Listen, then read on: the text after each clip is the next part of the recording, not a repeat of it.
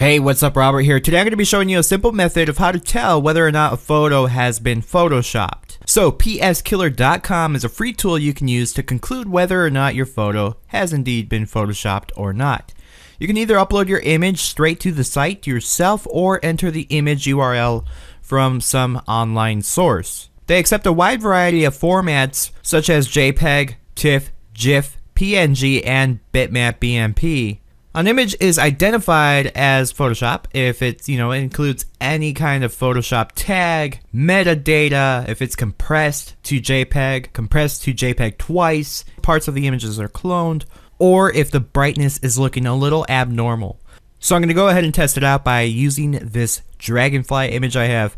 I can't really tell if the photo has been photoshopped, so I'm going to go ahead and right click and copy the image URL. Paste that right into the site here, submit, and let's check out the analysis. Photoshop tag was found. So that means that this photo has indeed been photoshopped, or at least gone through Photoshop within its lifespan. So this is just one of the nice little neat tools that are available for you to tell whether a photo has been photoshopped or not. Sometimes it's just common sense, but if you can't tell just by looking at it, this is a great tool to use. PSKiller.com. Remember, you can always subscribe to this channel right here on YouTube for free weekly tips and tutorials just like this one.